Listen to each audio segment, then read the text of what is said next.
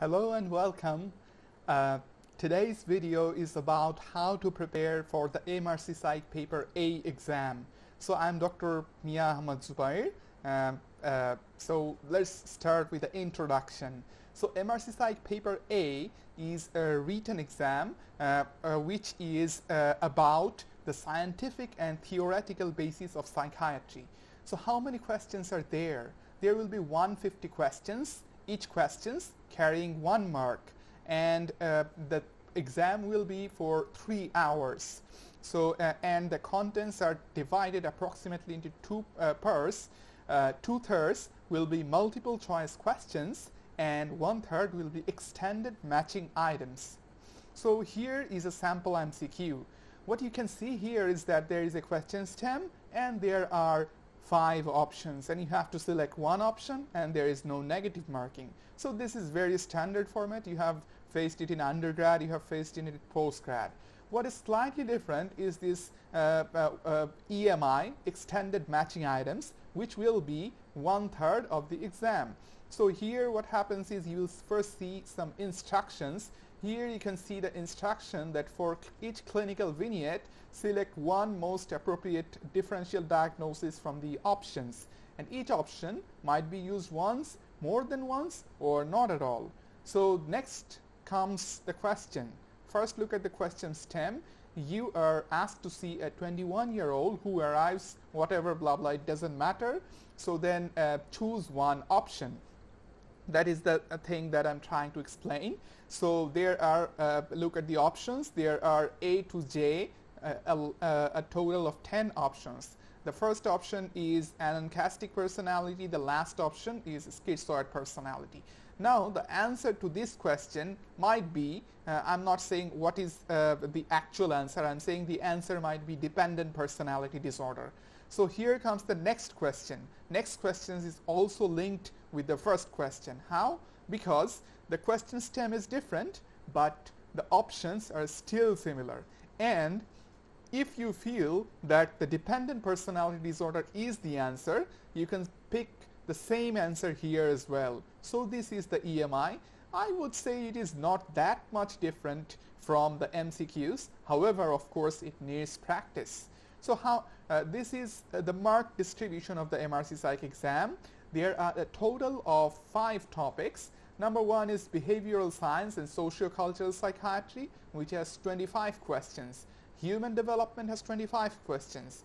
And then the next important stuff are basic neurosciences and clinical psychopharmacology. Both have 37 or 38 questions each.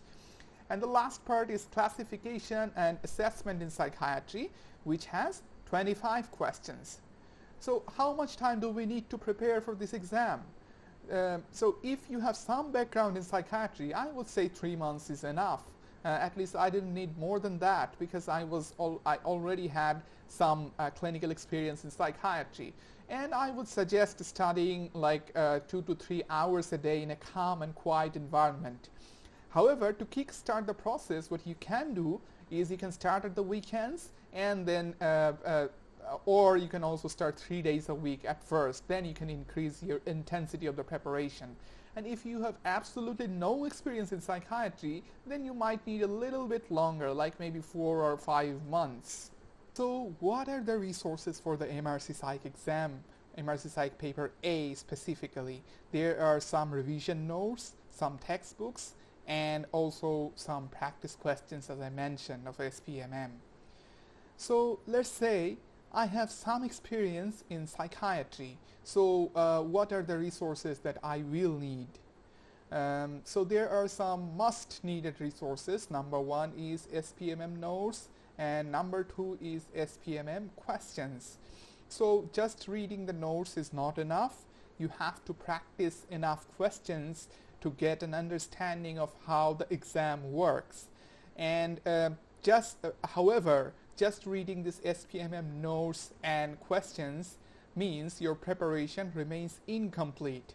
Everybody is gonna read this SPMM notes and questions, and the Royal College examiners knows this, of course.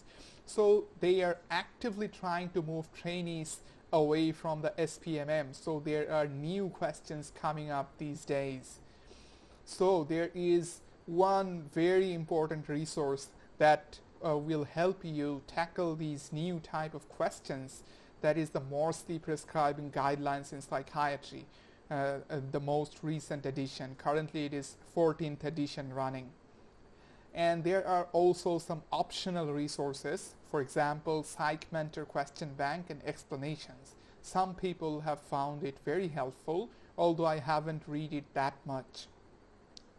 And let's say I am completely new to psychiatry. How can I start and still have a good preparation to score very high marks? So the resources we needed to start from the basics are: number one is Oxford Handbook of Psychiatry. Currently the 4th edition is running. So you don't need to read this book from cover to cover. What you need to do is you need to read the core signs and symptoms and try to understand these concepts, and also the classification systems like DSM-5, ICD-10 and ICD-11, and also read the treatment in general, and also of course read the neurobiological mechanisms which might come up in the exam. And the second resource I would recommend is an atlas. Actually it is an atlas of neuroanatomy, an atlas of structures, sections and systems by Duane E. Haynes.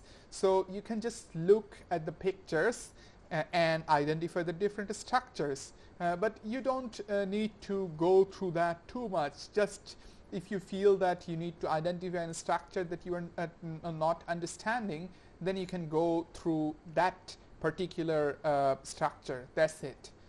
And the third resource is Stahl's Essential Psychopharmacology. So this book is a huge one and it is impossible to read from cover to cover. So what we can do is, this book has beautiful pictures. So what you can do is you can read you can look at the pictures and read the captions. That will help you a lot to know about different receptors and also the mechanism of actions of different medications. So this is actually a beautiful book. And next one is of course the Morsley Prescribing Guidelines in Psychiatry, which I've already mentioned. So if possible, if you have time, please try to read this book from cover to cover, because there are some history that like some questions come up directly from this book. Like I don't mean that from like copying the lines, but like if you have this book read, then you will find the questions very easy to answer. However, if you don't have that much time, at least try to read important topics according to the MRCPsych Paper A syllabus. And lastly, revision and practice. What will you do? What resources will you use for that? SPMM notes and questions. These are must for revision purposes. And you can also have a look at Psych Mentor questions and explanations if you have time, of course. Now next topic comes preparation according to this MRCPsych Paper A syllabus topics. First of all, have a good look at the syllabus that is provided at the MRCPsych website. I will provide a link below my video so that you can enter that link. So the first topic was behavioral science and socio-cultural psychiatry. Here the SPMM notes and questions are enough.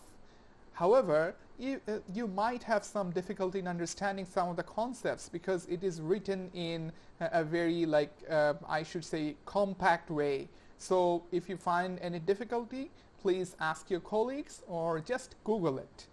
And sometimes what happens is that questions in the exam might feel like coming out of nowhere, because as I said, the examiners are trying some new questions and the questions are sometimes being based on research papers.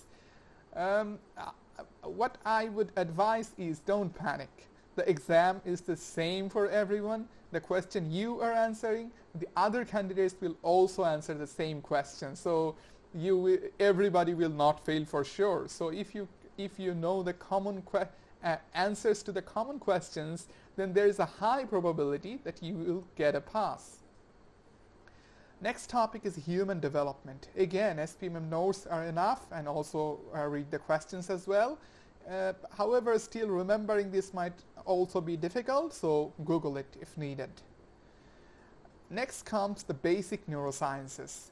Here, the SPMM notes are of course must read, as I said, because everybody will read it. However, there are some very new topics that was included recently. By recent, I mean in 2018 or 19. So these basic neuroscience techniques are actually hard to find in different textbooks or also notes. SPMM has a few questions on that. However, it is not comprehensive.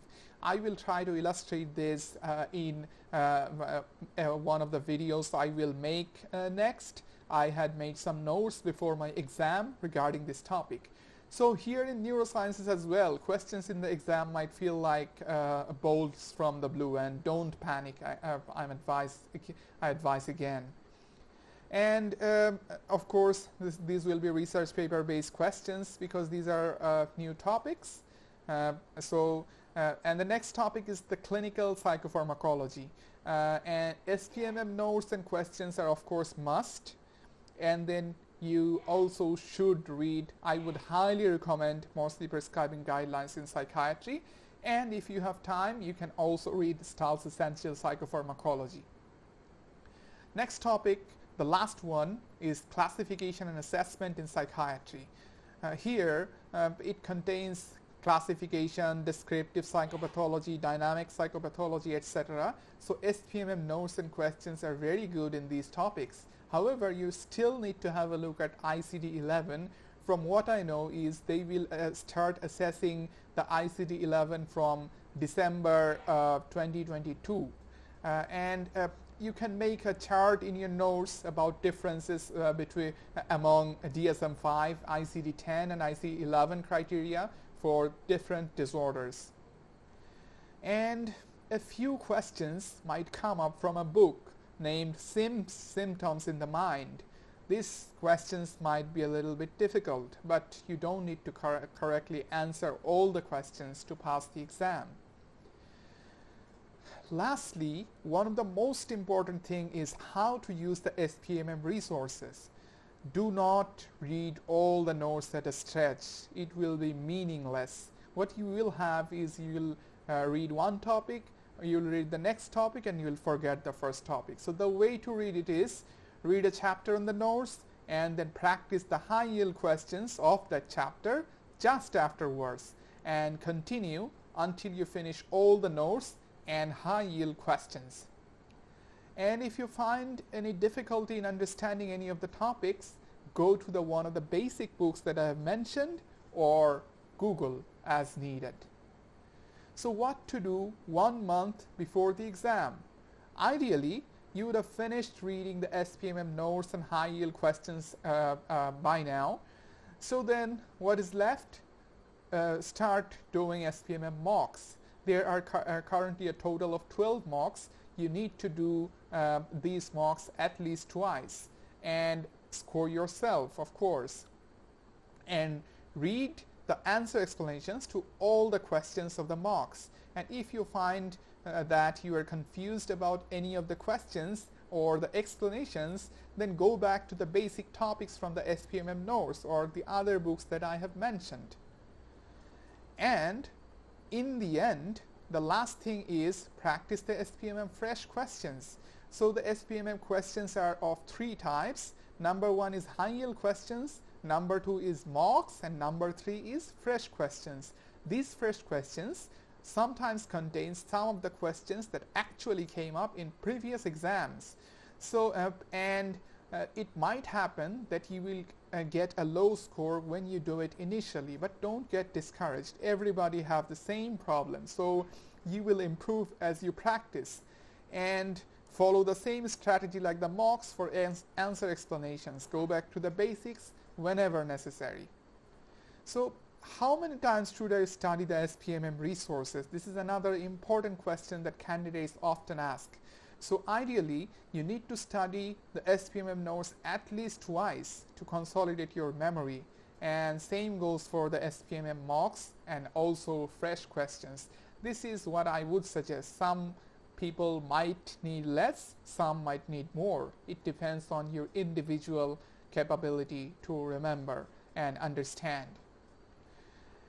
And when you are close to the exam, SPMM notes are not that important. What is important then is the SPMM mocks and the fresh questions.